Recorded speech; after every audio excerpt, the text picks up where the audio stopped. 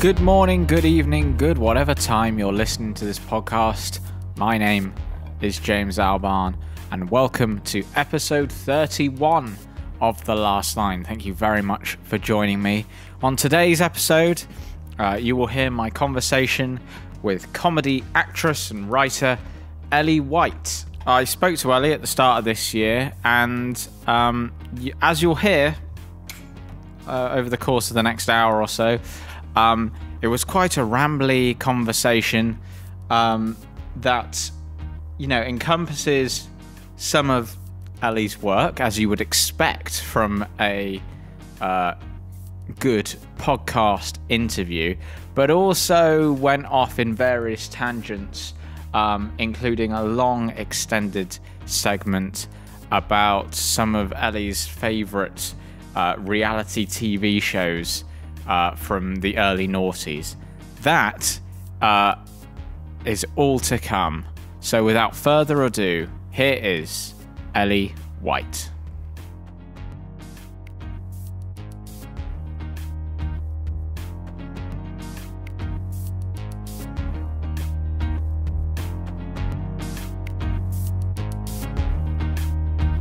You look like you're in a sort of whole recording studio. I'm definitely not. This is my living room. This is just the end of the living room, and then this is my girlfriend's keyboard. Very nice. Those are my guitars there, and then that's my girlfriend's desk. So yeah. So do you do everything in the same room? Well, yeah. We don't. No, there's no choice. Yeah, we don't really have any other room really. Like our flat's not like badly sized, but it's only like a 1-bedroom thing. So yeah. I mean, it's all painful, isn't it? Really. Yeah. So we're sort of we in the same room when we're doing stuff, but that's fine. Well, although she's confined to the bedroom for now. Yeah. Well, snap. Although I would have quite liked to have seen her sort of just carrying on with her work in the background, just eviling you over her shoulder. That would have been quite nice. Thank you for doing this. No, it's a pleasure. I don't know if you know anything about the podcast or anything. Well, I read up about it, and and I just came on here to tell you that I'm not going to do it. Oh, cool, great. Well, it's nice to meet you. And goodbye. Cool. So I guess you kind of know what it is. I mean, yes. You've done Adam Buxton's, so that's basically was the inspiration for this, really, because I'm a massive Adam Buxton fan. So he's a good guy. Although I'm watching Line of Duty at the moment, and there's a police officer in it called Buckles, and Inspector Buckles, and every time he says his name, I'm just like, this is surely someone needs to go in and change his name, because it's like a silly name. And you've just now called the police officer Inspector Buckles. Is that... Just makes me think that Adam's just going to come out and start talking about something. Is that the new series that everyone's going on about? No, I saw that a new series was coming out, and then I was like, I haven't watched any of Line of Duty. I think I've seen one series, but I don't know. Well, I started this time last week. Okay. And bearing in mind they're hour-long episodes, yeah. I'm halfway through series 4. Wow. That's good going. And that's worrying, because then you know how much time I have on my hands. Yeah, but it's lockdown. That's what everyone's doing, isn't it? Like just watching TV. I mean, last lockdown, I did the whole of Schitt's Creek, and that's like... Yeah, is that good? Yeah, it's great. Yeah, I've only seen little snippets, but I haven't seen whole episodes. It's I think it's just one of those shows that is just sort of just so lovely, you know what I mean? Yeah. Not in a... Because that could also make it sound quite boring.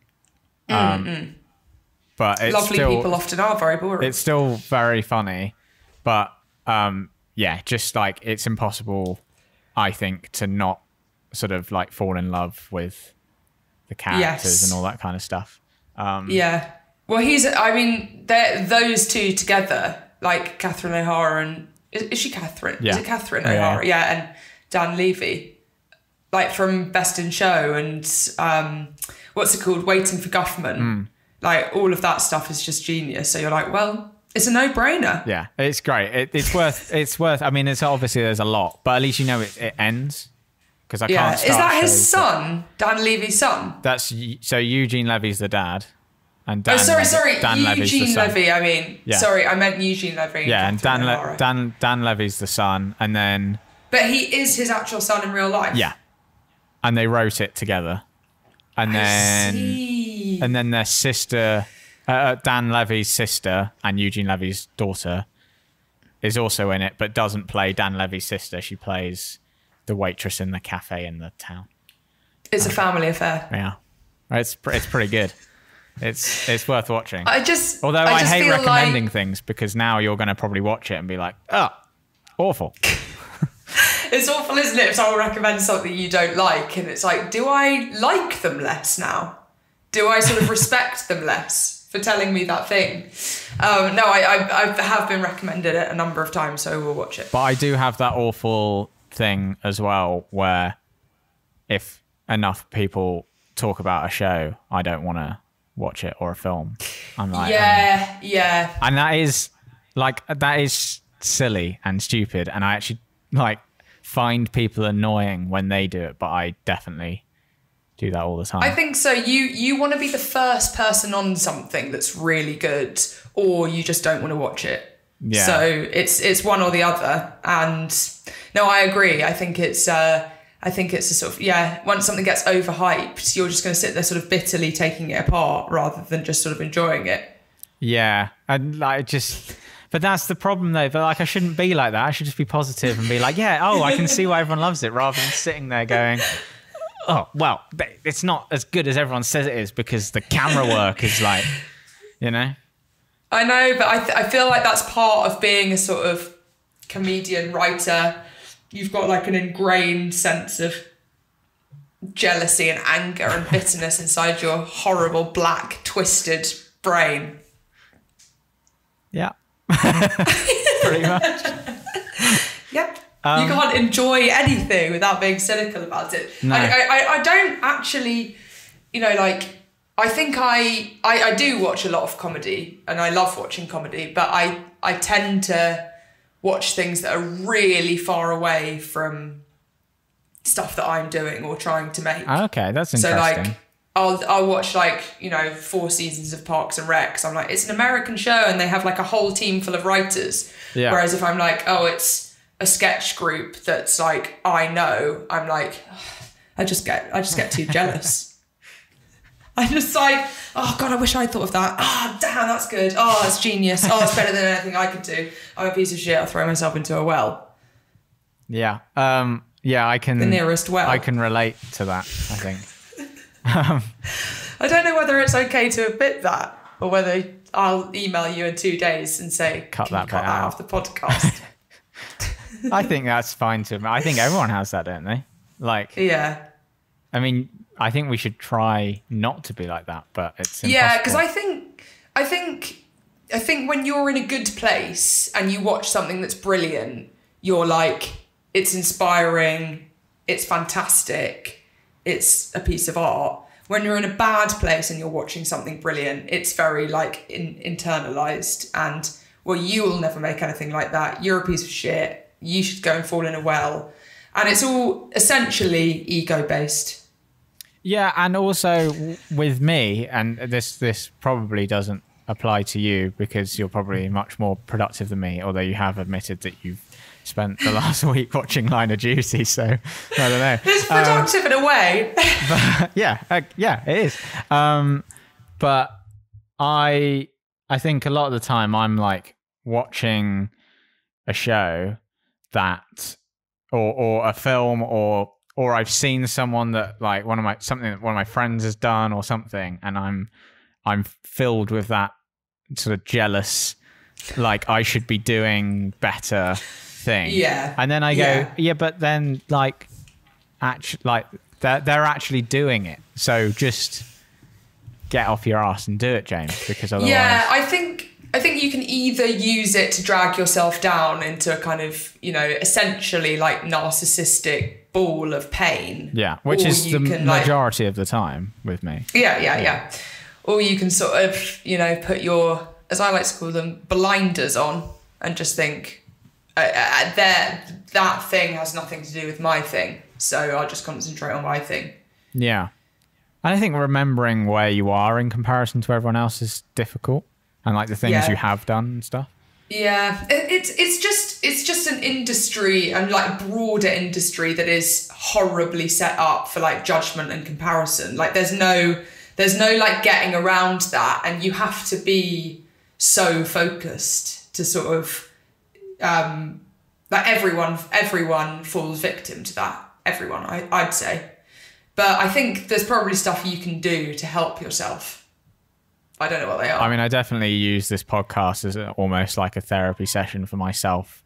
Talking. Yeah, I was just about to say, like, this does already feel like therapy. If this is what therapy is like, it's incredibly cathartic. It consists of me getting people on the show that I'm fans of and like the work of, and going, yeah, but like, you feel the same way as me, right? Like, it's not all in my head. And I go, no, I don't. Yeah.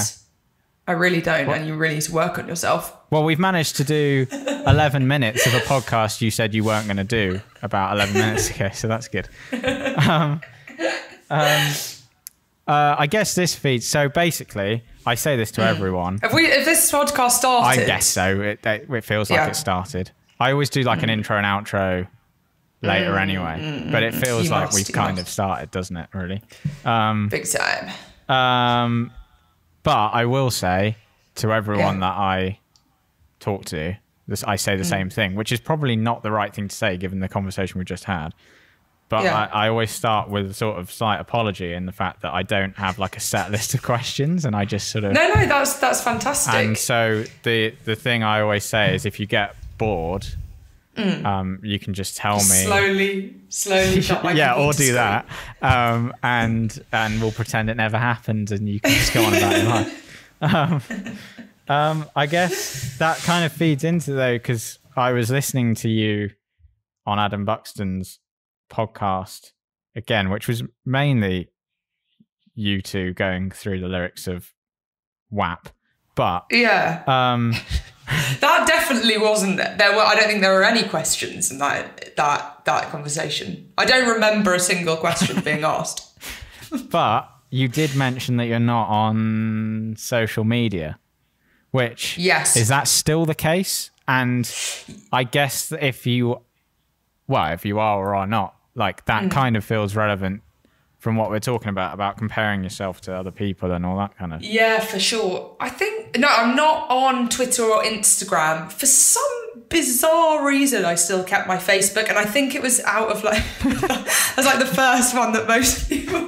Because I find it really funny. I didn't mean to pull a visual face. That face was supposed to stay in my mind, not... Yeah, yes, you like narrowed your eyes and looked at me like... Facebook? What? I think it's because it's so irrelevant that I find it like quite entertaining, because the only people that post on there are people that I don't know, or like I met when I was traveling when I was 18 or something like that, or an old school friend. So I find it quite strangely like entertaining going on it and seeing like mad like kind of political rants from some like person I met 12 years ago, or a photo of a dog, and I'm like, who? I spent like 5 minutes looking at it, being like, who is that? Oh yeah, she was 2 years below me at school. I remember her. But no, I don't have Twitter or Instagram. I haven't for nearly 3 years, and I would just really recommend it. Not having it. Really? And that's all I'm going to say. No, that's... I mean, I can certainly see why you would say that, but I haven't taken the plunge. No, I totally understand. I think mine was honestly a completely rash, mad decision. There wasn't any like calculated, you know, I didn't like put it in my diary or like lead up to it, or even go like, I'll just delete it off my phone and then steadily come off it. I honestly woke up one morning and was like, I'm going to delete all my accounts. like my eyes as wide as that, and delete all my accounts.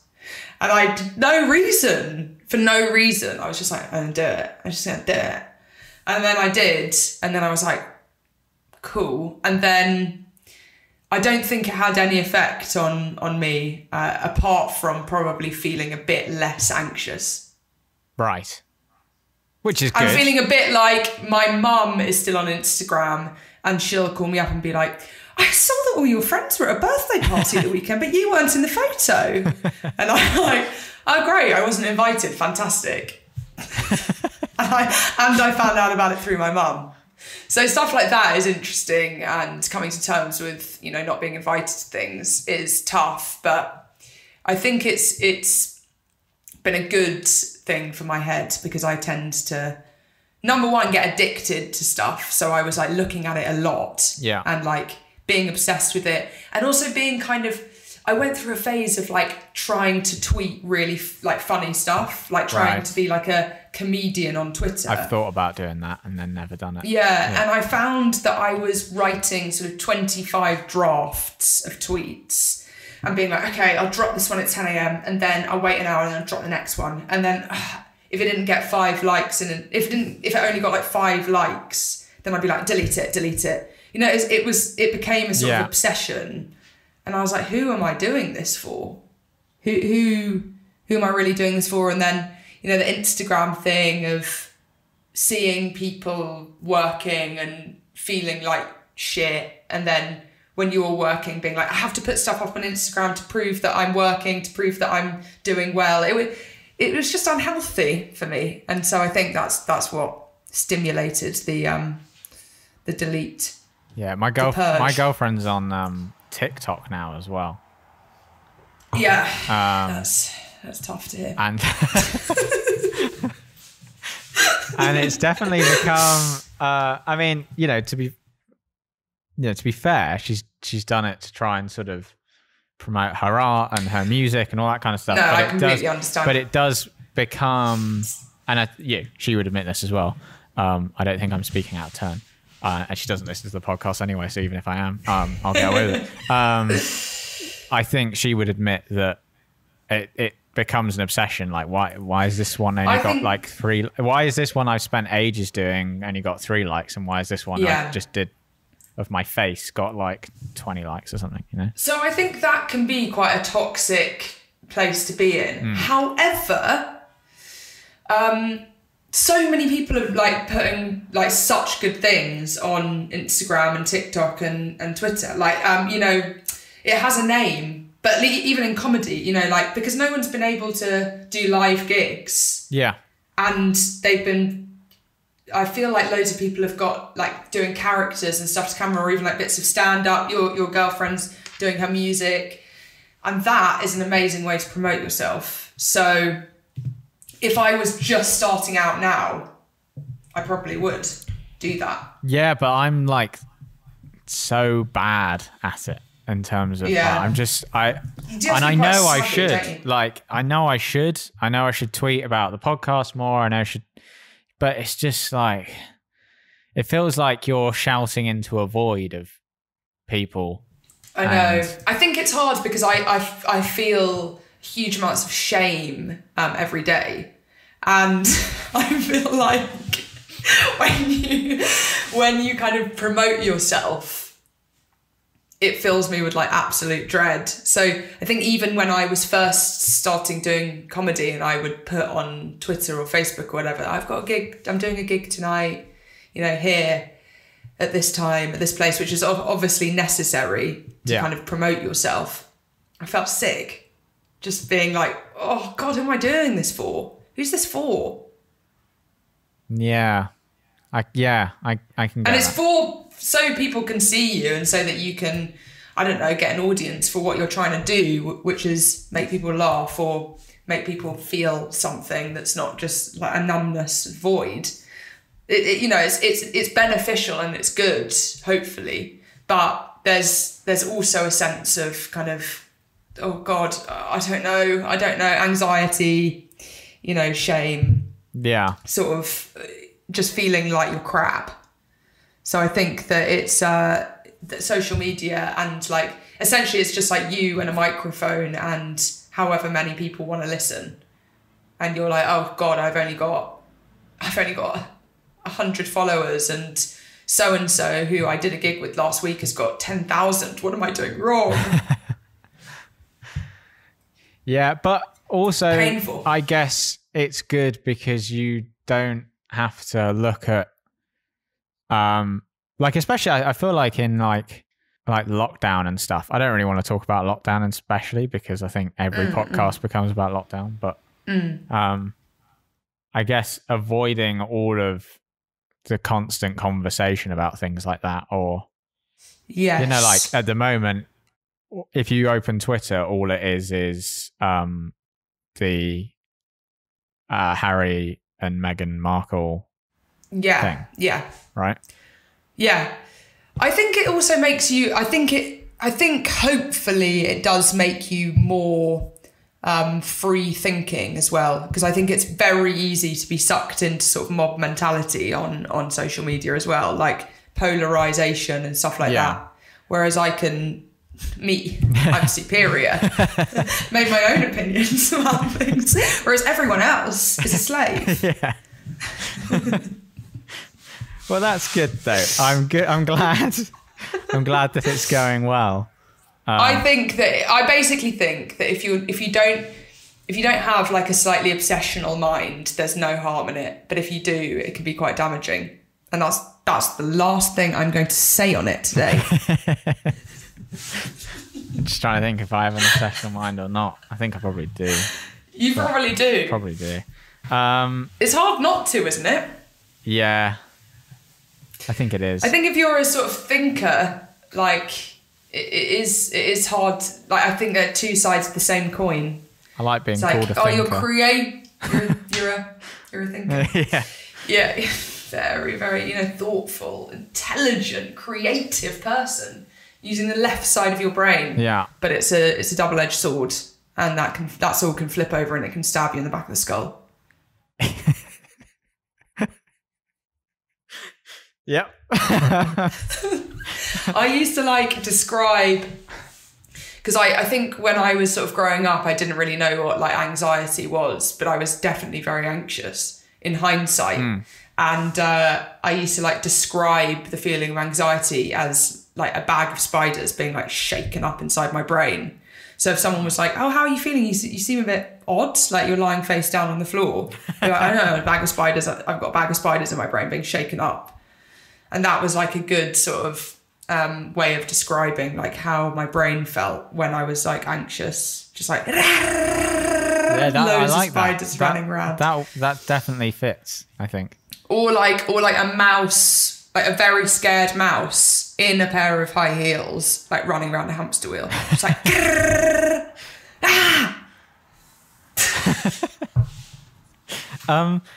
Would it be fair to say, taking a complete detour away from social media, that there is, I've written here, this is a great note, I've written darkness in comedy. Would you be fair to say, because I've obviously just as soon as I knew this was happening, I watched basically everything I could find of yours, and I think clearly I noticed there's a darkness in your comedy. Would that be fair to say? I'm thinking especially your and Natasia's work, I think. Yeah, I think that we the analogy that we use is that everyone has, I don't know why I'm using so many animal analogies, but I'm gonna that can be the theme for today's podcast. The last podcast I did was about lions being bred for canned hunting. So, What? Yeah. With who? A woman called Beth Jennings, who runs a campaign about we're gonna go on a detour now. She was a volunteer She went volunteering. She did one of these trips on her gap year where she paid like 1,500 quid to go and volunteer to look after lions in South Africa at this, like, what they said was a sanctuary. But soon realized basically that a lot of these places that offer tourists the chance to go and like pet lions and stuff are actually then, you know, because you can't release those lions back into the wild. So where are they going? They're probably going to canned hunting or the lion bone trade and stuff. And so that's what the podcast... like what's she called, Carol Baskin? Yes. Yeah. Because that was a sort of front, wasn't it? Yeah. Her lion sanctuary. That was all a bit odd. I mean, that whole show was odd. It was wild. Yeah. I actually had a panic attack watching that show. Oh, really? It was like just at the beginning of lockdown, and it was so mad. I think something triggered. So his mullet triggered something in me, and I was like, no. Yes. So we can continue the theme of the animals. That's what I'm saying. Yeah. So yeah, probably. The thing is, I was never... you know when you start working on something or you start writing it and it is just stuff that comes from your head naturally. So you wouldn't go about being like, I'm going to make a dark comedy or like, I'm going to make a surreal comedy or I'm going to make a broad comedy. I guess it's just what you feel naturally like is the funniest to you. But I always found that like every character I was writing, I was like, God, they're really sad, or like they're really, you know, you can kind of predict a fall in them, or like, you know, there's something that's like slightly tragic or something that's like inherently like a bit evil about them. That was just like coming through. And then Tash and I like discussed it loads, and we were kind of like, oh shit, like, we're obsessed with snakes because we find them really funny, and like people who keep snakes. And why snakes are like sexy, like I don't know why we both find that funny. And then we were like, everyone has a snake inside them, but some people have like a very small, like almost like glowworm, or like a, you know, grass snake that's not dangerous, and some people like have king cobra. So some people are like, you know, you just have a little snake that maybe comes out sometimes, you know, like when you're waiting too long for your food and you're like, please, sorry, can the food come? And then some people are like king cobra, i.e. like really manipulative and like slightly psychopathic. Right. But everyone has the ability for their sort of snake demon to come through. Okay. And I guess what I'm trying to say is we're both king cobras.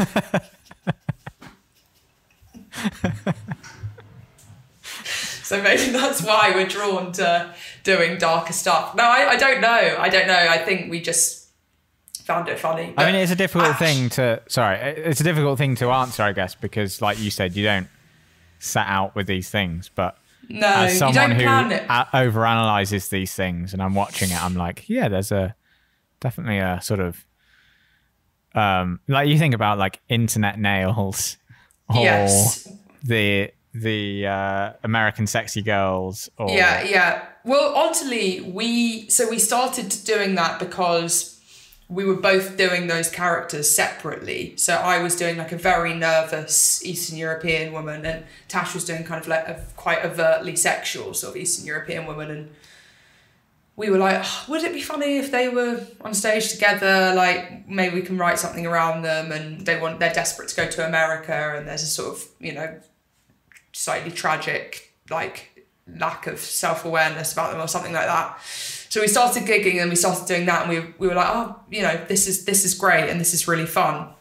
And then I remember someone coming up to us after a show, and he was this like quite sort of trendy like writer from Vice. Oh. And he like introduced himself. He would like, be trendy writing for Vice, wouldn't he? Yeah, and he was like, I'm from Vice, and you know, I really loved your set. It was really, really interesting. He didn't say it was funny. He was like, it was very interesting. You know, obviously it represents the sex trade, you know, the illegal trafficking in the sex trade. And we were like, good God.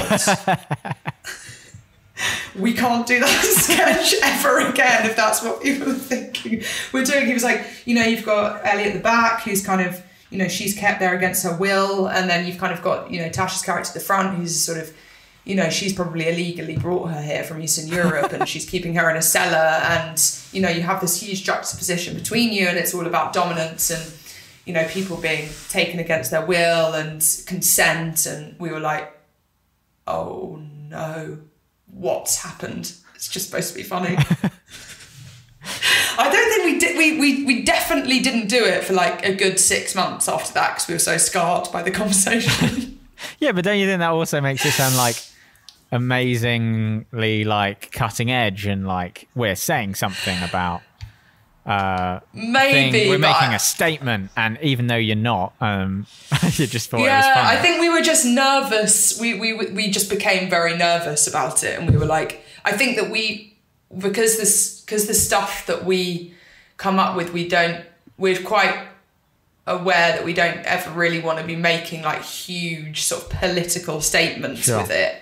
We were like, oh God, is this, I don't know. It just became confusing to us, like if we were treading the right line or not. Right, and if we were like being incredibly inflammatory or like insensitive to women who'd been trafficked, like all of that kind of stuff. It was like, God, what have we done? It just was sort of a nightmare. But I think that it naturally, to me, makes me laugh when things take that kind of turn.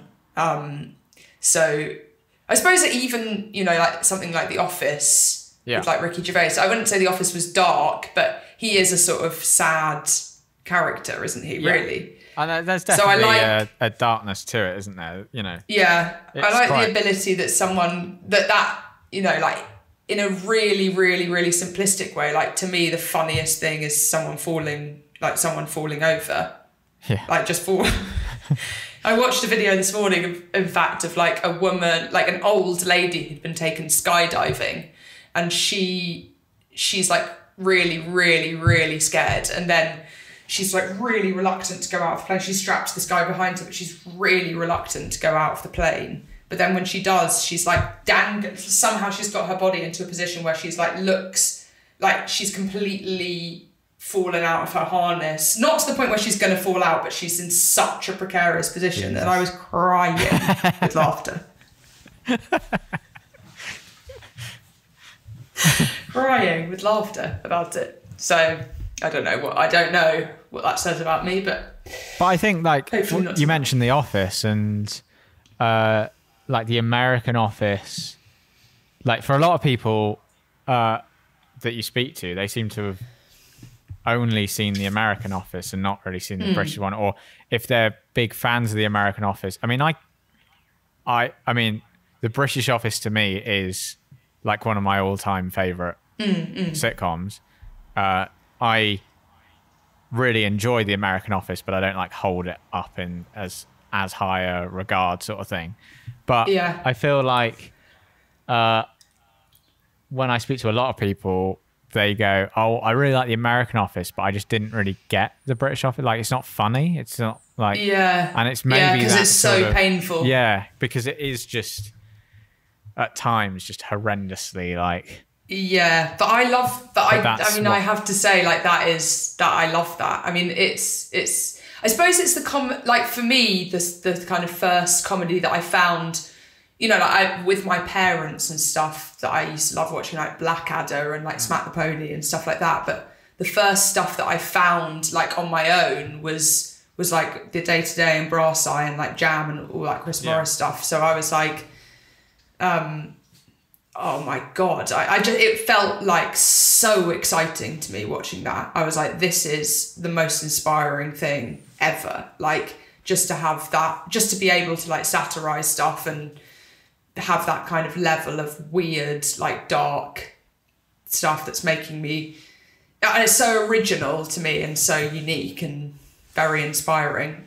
And I've never been more boring or serious talking about anything, but The Office is the same. But although I came to that a bit later, it's like, geez, like it's so painful, but so funny. And people like that. and you've been in those situations, and it's like arse clenching. Whereas The American Office is like a brilliant sitcom that's like really like, you know, it's a bit more sentimental, a bit more warm, and a bit more easy to watch. Yeah, you can sort of binge I mean, I'm doing it at the moment because I've realised I never actually watched it to like the very end, which is like even past when Steve Carell leaves, which I think a lot of people say is like not like when it sort of starts to go downhill, but I haven't got there yet. But yeah, it's incredibly easy just to sort of binge and have on in the background, and not even on in the background because that sounds unfair, but like just to have on, you know, turn it on like, while you sleep. Yeah. Just turn it on while you sleep, go to sleep, and then wake up and turn it off. whereas like I probably watch The British Office like all the way through, maybe like once every other year or something. Like me too. I'll watch it from start to finish. I watch the Christmas special like every Christmas. Oh yeah, it's my sort of Home Alone, I guess. Although the other day I watched the Extras Christmas special. Oh yeah. Have you seen that? Yes. Which I'm waiting to see if you like it or not before I go. Yeah. No, I love Extras. I thought it's so good. But that I haven't seen for years and years, and that is way more like Ricky Gervais, like we know him now kind of thing. Yeah. But it's still so funny, and actually made me cry. Is the Christmas special where he is on Big Brother? Yeah. Yeah. Yeah, no, that is good. And it's just Lionel Blair's just dancing all the time. It's so painful. And then he actually did end up his agent. He actually did end up doing it, didn't he? Lionel Blair ended up doing Celebrity Big Brother like years later. Oh God, I like Big Brother to me is also like those kinds of reality shows are also like perfect comedies. Like that Big Brother. You know, when the David's dead, the celebrity Big Brother David's dead. David dead. That is scream worthy. I'd forgotten about that. But like those kinds of shows, the one that Tash and I like always come back to is Totally Scott Lee, which is about Lisa Scott Lee making a comeback on her solo. Was she? Which band was she in? Was she here? Steps. Steps. Okay. So she was in Steps, and this is a documentary, like a reality TV show made, I think it was in 2006 or 2005, which is about her like solo comeback, and it's made by MTV. And like the jeopardy in it, which I cannot believe she agreed to, and it's wild, is that she agrees to MTV that she'll do this documentary which will follow her behind the scenes as she tries to get a top 10 hit. But if she doesn't get a top 10 hit, she has to give up music forever.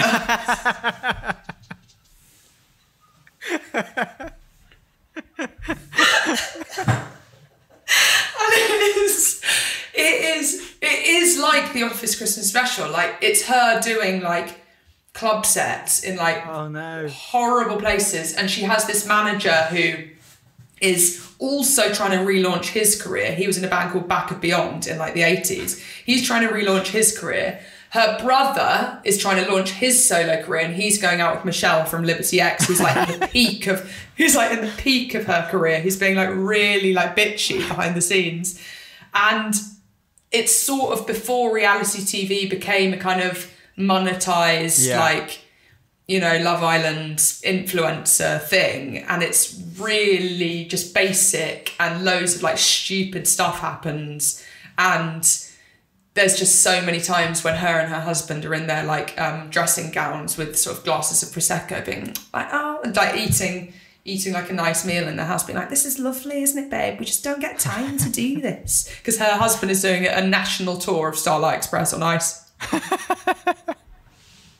And like every other day, the Sun newspaper comes through the door, and like on the back page, it's like her husband pictured with another woman. And she's like, I just don't believe it. I don't believe it. I want to try and see. You can watch it on YouTube. Oh, brilliant! It's all on YouTube, yeah. Because I went down a rabbit hole on YouTube recently watching. Do you remember that weird show about Pineapple Dance Studios? Yeah, Louis Spence. But I can't believe I just accidentally did the lisp there when I wasn't even intending to on Louis Spence. That's really bad. I'm going to cut that. I'll say it again. Louis Spence. Oh, yes, Louis Spence. But the other guy who was like the main character was like Andrew Stone. Andrew Stone. Starman. That is like... like you see some people, and it's a bit similar to like the Bros documentary. I don't know if you saw that. Yes. Where you're like, do you know what you're doing? Are you trying to be Brent or? Yeah, well, that's the thing. The Bros documentary, it was like, because I think that we always try and pitch like comeback comedies, and then I'm like people trying to make their comebacks, and then I'm like, the real thing, like you can't beat it. You actually can't beat it, because that Bros documentary is unbelievable. So good. And Andrew Stone, like he takes the camera crew on like a tour around his flat, and he's like, this is where the magic happens, and it's everything in one room with like a fold out bed. Yeah. And like a little portable hob.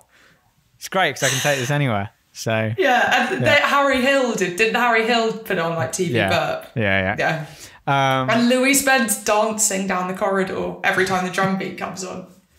His body, God. The other one that's like brilliant to rewatch is the first series of Pop Stars. Oh, I saw you talk about this in an interview. Because I also had noted down that you love Gemma Collins' show. Diva. Pop Stars. Pop Stars is Jamie Demetriou, who I went to Bristol with, who does Stath. He and I, like, that was like our first sort of, that's how we sort of became friends, is by talking about our mutual love of Pop Stars. Right. And then he got me the DVD of the first series. And so I watched the DVD, which I also like do what you do with The Office. Like I'll watch it again every other year, or I'll watch it with someone who hasn't seen it. And that's also just... I can't believe you can get the DVD of Pop Stars. It's really... Yeah, you get it. I bought it for someone as a present recently. It's very nostalgic because it's 2000. I think it's the year 2000 or 2001. So the clothing is like very specific, although like really hauntingly, like I think it's actually quite trendy now. Yeah, everything's like, I feel like coming back in from that. I feel like people are dressing now like they are in Pop Stars. But anyway... it's a lot of tank tops and a lot of like those very full-bodied trousers with pockets. I seem to remember Darius wearing a lot of denim. And then Darius is nothing is funnier than watching Darius dancing and singing. He's so tall and so sincere and such a prat. It's just so funny. And it's before, X Factor and stuff became quite sort of, I mean, probably if you watch the first series of X Factor, it'd seem very dated now, but it's way before any of that kind of became like glamorous. So it's just in like school village halls, and you can see like the Golden Wanderers boxes and like plates of like tuna sandwiches in the background. They obviously give them for lunch. It's very fun. There's this one scene where this guy called Warren is like talking to camera. He's got like a talking head, and he's like, oh God, I'm so stressed about my performance. I can't like do it. And they're filming it in a urinal, and there's just a guy pissing in the background.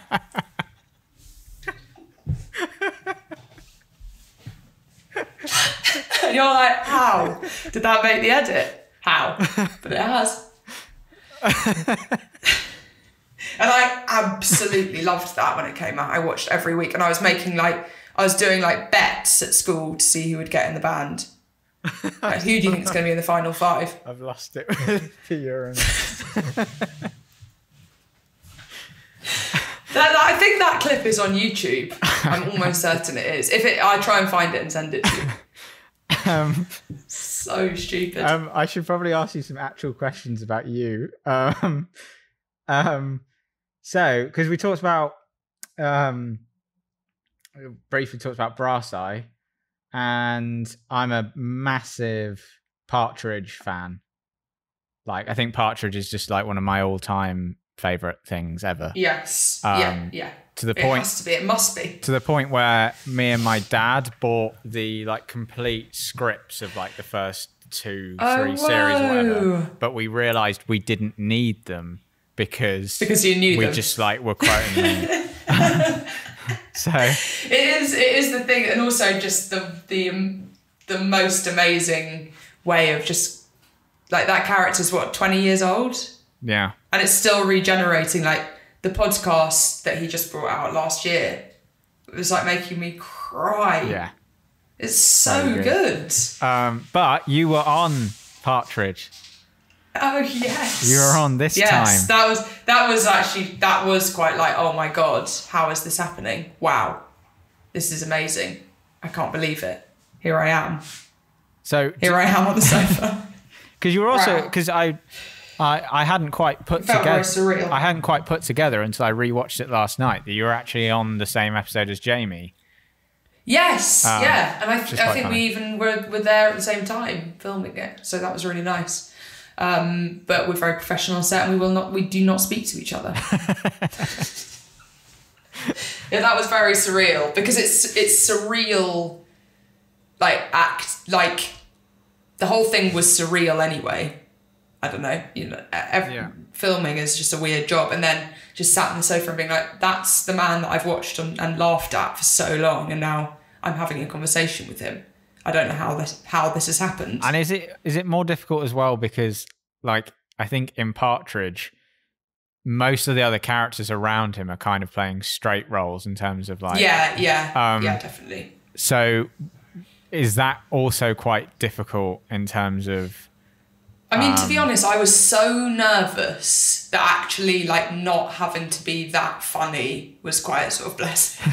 Because I was like, I'm not the one who's, like, he's the funny one in the scene. So I can just sort of play the character straight, and that's going to be easier for me than trying to, like, improvise and be the funny one who's, like, creating the laughs, if you see what I mean. Because I was shitting. Like, I was just so, it's so scary. And so even though it was such a small part, but I was still like, oh God. And then, but actually I wasn't, it's almost scarier if you have to go in and be like, okay, what have you got? Are you funny? Yeah, I suppose. So that was sort of a relief in a way, I think. Okay. Interesting. I didn't know which way around it would be, but I guess it makes sense. But yeah, I had to ask you about Partridge because you love it. Yes, What's your favourite? What's your favourite? Oh, that is difficult. I think for me, I don't know. That is difficult. See, this is getting really like in the weeds here because, like, obviously, I think the first 2 I'm Alan Partridge series are always going to be like up there. Is that the chat show or the sitcom like after the chat show? That to me is the best. I think that's like seems to be the best. Yeah, that's the thing you like always quote as a Partridge fan. But I think, like you said, I think what's really great about that I don't think there really is any dud Partridge stuff. Like. Although that was a worry doing it because you don't want to be like in the one thing that everyone hates. One thing everyone's like, yeah, well, that was shit.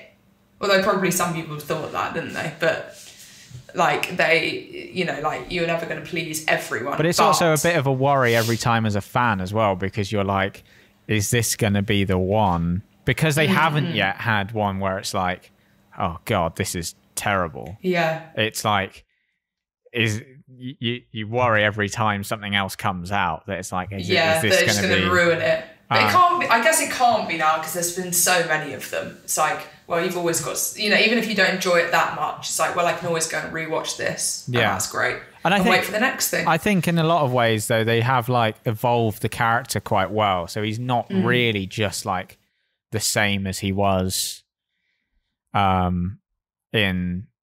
Whenever it came out, I'm Alan Partridge came out, or Know Me, Know You came out, it's like, they kind of, like you said, they kind of like reinvent it sort of every time a little bit. And yeah. So yeah, I'm a big fan of a lot of the new stuff, really, like the Mid-Morning Matters stuff. And I thought this time was really good. Yeah. And actually, I think is funnier the more I watch it. Yeah, the more I think times I go back. I think also like it sort of, to me, it worked in like that bit of that episode was absolutely genius. That bit of that was amazing. Like the bit where he's like the Irish farmer guy. It's like, yeah. Throw me under the bus. I've just died happy. Throw me under a bus. I can die. I can die a happy woman. So, going back to you again, because we keep drifting away from your stuff. Do you like being interviewed or? I don't know. I haven't made up my mind. Okay. I mean, I think that what I'll do is I'll often like just be, you know, very chatty and like myself, and then afterwards, or afterwards I'll listen to it or I'll read it and I'll be like, why? Why did you say that? Why did you sound like that? Why couldn't you just be cool? Why couldn't you just be like a nice, like chilled person? Like, why did you have to speak at 100 miles an hour and laugh 24/7? I mean, it's good for me because I don't have to do much in terms of like. Often, I think I enjoy it in the present, and then afterwards I'll have a real sense of regret and remorse. Okay, good. Well, that's how I like to leave all my encounters. You don't have to deal with that side of things, so that's fine. As far as I'm aware, you've always done characters, right? You've never sort of done stuff as yourself. No. Is that what's the reason behind that? I'm not gonna. Is it a sort of? Is it because of the love of other sort of character-based comedy that has kind of shaped that, or? I think so. I think I really I don't think it's anything like psychological. Like I need a mask to be in front of my audience. I can't be myself. I think it's more like I didn't want to be a stand-up. Right. I really wanted to be like a comedy actor. That's what my ambitions were, for sure. Like I was always drawn to that in, you know, my childhood and like early teenage years. I was like wanted the comedy parts or like the weird character part or like, you know, did sketches and stuff. So, and I really enjoyed writing, but I just didn't find the thought of going up in front of an audience and being like, anyway, I was walking down, even though I know that there's so much more to stand up than that, and you could make it nuanced and weird and whatever. It doesn't have to be just you and a microphone. And just as a caveat, I would love to be able to do that, but I don't have a desire to, I don't think I could. So it's like, to me, it feels like a very pure, like an amazing, but totally alien like art form to go up onto a stage and be completely yourself and be like, but it feels like a completely different thing from doing a character. And so I think I wanted to be like a comedy actress and I wanted to pursue that, but I had absolutely no idea how to do it. I was like, what do you do? Like, I never thought I would go to drama school because I was like, no one's going to let you in if you go and do like a Lynn from The Office Lynn from Alan Partridge impression. Like the thought of going to like a drama school audition and picking like a monologue from Macbeth was like equally as haunting. Yeah. So I was like... You went to Bristol Uni, right? I went to Bristol and then I'm a Bristol boy, so... Oh, you grew up there? Yeah. Oh, nice. You don't have a Bristol accent. No, I escaped without the Bristol accent. That's probably though because I went to Bristol Grammar School, which is like It's like on the is it just the one just behind the Wills building? Yeah. I remember that one, very vividly. Top of the hill. Yeah, I remember that. That's so weird. I was probably like at Bristol Uni at the same time you were at school? I don't know how old you are. I'm 25. So I've definitely left by the time you were at school. So no. Actually, there was probably times when we crossed over. Isn't that strange? I think we may have like passed each other in the street. That is weird.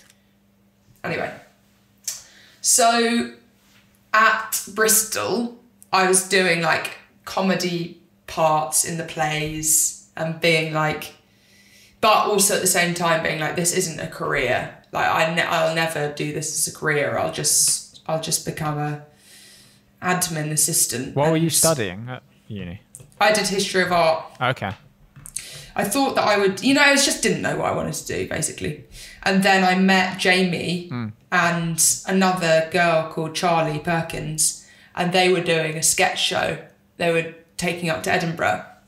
And I was like, please, can I be in it, governor? And so Jamie was like, yeah, but it'd be really good if you like wrote, because we've had lots of people like wanting to be in it who just want to perform, but it'd be great if you could write as well. So I was like, never really written that much before, but I'll try. So I did, and I really enjoyed it. And then we went to Edinburgh and we did the show and the sketch show, and we almost I think it was 99% death rate in terms of like how often we were dying in front of the audience. And I found it very nerve-wracking and horrible, but it was also like, I'm actually doing comedy. Like I'm doing comedy acting. This is great. And then after I left, I think I worked for like a comedy, like stand-up. When I say I think, I know. I worked for like a... I did work for a like stand-up club. I worked at like a stand-up club in Leicester Square, Storm nightclub in Leicester Square. Is that even there anymore? I don't remember Storm in Leicester Square. You could get a burger from Ruby Blues. Oh yeah. You went to see the stand-up show, a glass of Prosecco, and entrance to the club Storm. Right. For 25 quid. Good deal. And I worked there, and I was like, I would just go and see the shows, and I'd be like, annoyingly my doorbell's rung. Do you think I could just get it? Because I think it's a package. Yeah, go okay, I'll just be back. 1 sec. I missed it. Oh, damn it. Sorry about that. Sorry, I've made you miss your package. No, it's fine. Let me just carry on this very long boring story. I was working there. It was a bit of a stressful job, and I think I was just like, I'm young.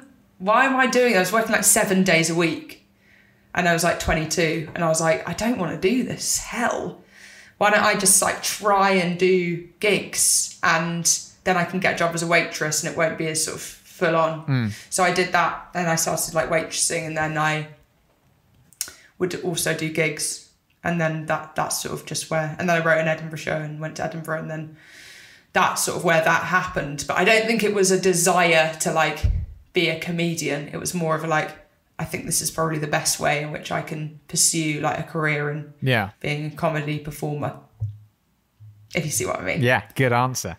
Good, very long meandering answer. Yeah, because I've tried stand-up a bit. Yeah. And I think I'm maybe in the same sort of place with it in terms of like, I'm not actually sure if it's like that I really want to do stand-up necessarily. Although anytime I watch like Stuart Lee or someone, I'm like, I want to do that. But because like whenever I tried it, I was sort of doing like semi-character, sort of like, I'd like start as me and then turn into like a Bristolian driving instructor. So like you were kind of being straddling both. Yeah, and like I don't know. Yeah, I think you have to do these things for a while, don't you? But like I don't know if like either worked quite well enough because I wasn't sort of committing to either. You know what I mean? It was kind of but like I think halfway. if you can do both, then that'd be amazing. And also if you could find a way to like intertwine them. I think a lot of there's a really good American stand-up called John Early. Okay.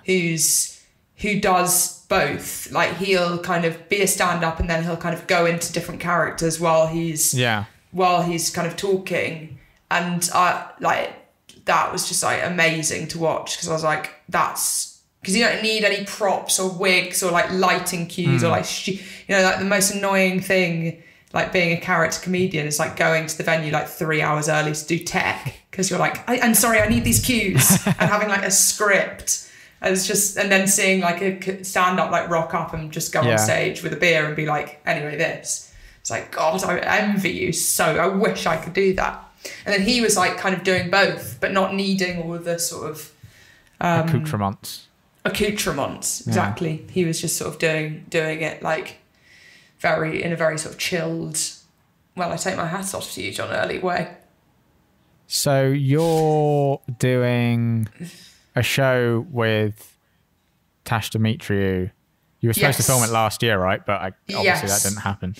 Yeah, it didn't happen. And so hopefully we can do it soon and get it out. It's written. It's just finding the time to like actually do it is proving challenging, but hopefully it'll get done. Who's that for? What's that? Where's that going? It's for BBC, so it'll be on BBC Three. I feel like I just saw that's going to be a channel again. Yeah, I thought that. But then no one has spoken about it, and I've had no conversations with anyone about it. My friend who works at the BBC, albeit doing like software development for the website, says that it is. So I think it is. I did see it on the BBC News, so I guess it will be on TV, although no one watches anything on TV anymore, so it seems mad. But it will be on BBC Three. I think they probably didn't. They probably didn't. I think they thought that no one really watched BBC Three, and then as soon as it went online, everyone was like, "Oh no, like there's lots of good stuff on BBC Three." And but then people watch it online. Well, yeah.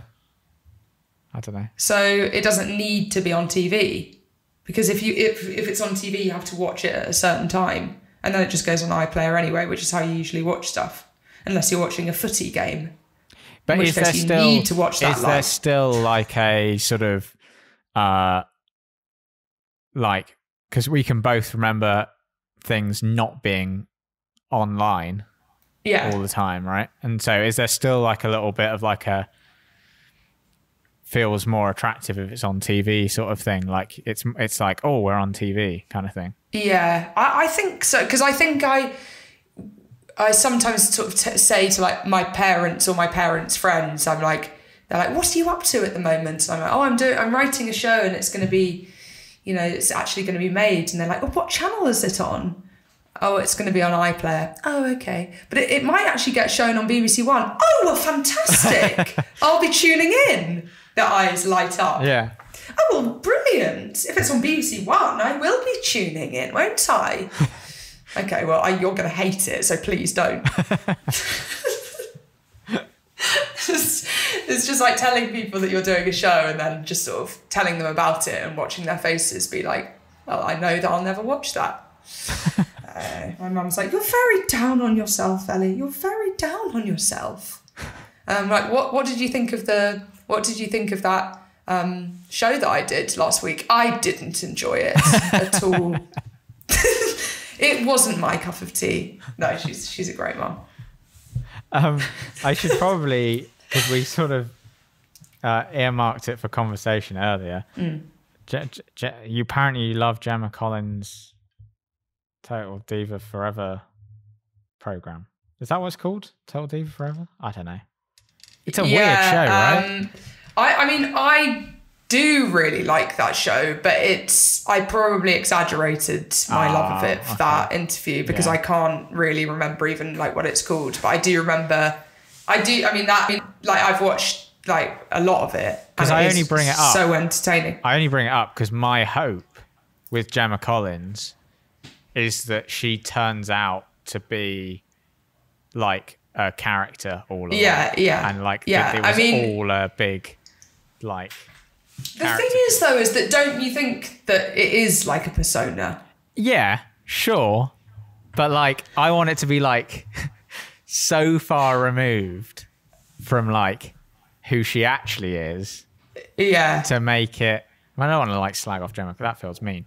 But you know what I mean? Like, she's not listening. No, I completely know what you mean. Yeah, she's your number one fan. Yeah. She'll be gutted. Yes, I do know what you mean. I do know what you mean, but there's also something that makes you go like, I cannot believe someone is like that. Yeah. There is someone in the world that is. Well, I know it's not even like I have to think. Gemma Collins is Gemma Collins. She is Gemma Collins every day of her life. It's mad how mad she is and entertaining. When she like rings up, and I don't know whether she's got like a slight smile on her face, but she rings up her agent and is like berating him about the fact that she's not in Madame Tussauds. No, but I think it's about time. And you're like, is part of you, like, does part of you know that this is really cheeky? Like, does part of you know that you're being the cheekiest girl in the world right now? Or are you so entitled that you're like, you woke up and you were like, why aren't I in Madame Tussauds? Like, why? I don't know what's better, really. Like, I think it might be funnier if she is just that entitled, like, I'm not in Madame Tussauds. But I also like the idea that she's like, wouldn't it be funny if I got angry about this today? Yeah. And just see if I could get in Madame Tussauds. I think that she probably does. Not to get too serious about it, but she probably does have like some mental health issues. I think that's why I was careful not to want to like slag her off, because I feel that are like along the lines of, you know, feeling extreme feelings. And because there was that thing on Big Brother, wasn't there, where she like had a hissy fit about her hair straighteners, and it was like, you can't behave like that. I remember from that Big Brother was her running around the garden with like a Shetland pony or something. That's all I remember. I don't remember that, but it was. I'm sure it's a gift now. She threw like a massive hissy fit because they'd given her like a curling iron instead of straighteners, and she like blew up. And you kind of think, where does that come from? Yeah. If not, you feel things. You got like hypersensitivity disorder, or like mixed with sort of narcissistic personality disorder or something like that.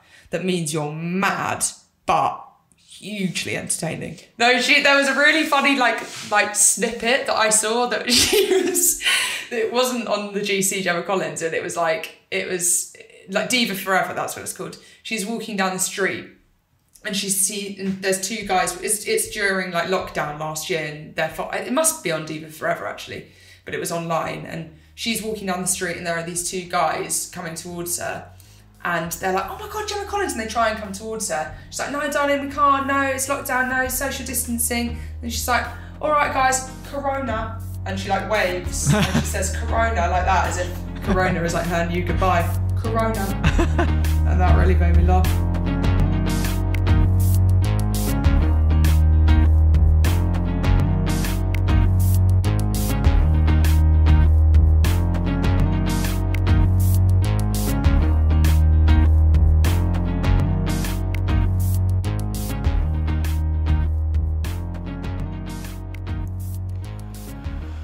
So there you have it, Ellie White. My thanks to Ellie for joining me on the show. My thanks to you, the listener, for joining me for this episode. I'm sure you're wondering, listening to the podcast, what Ellie's thoughts were on the finale of If you're a Line of Duty watcher, that is, the Line of Duty finale was somewhat controversial.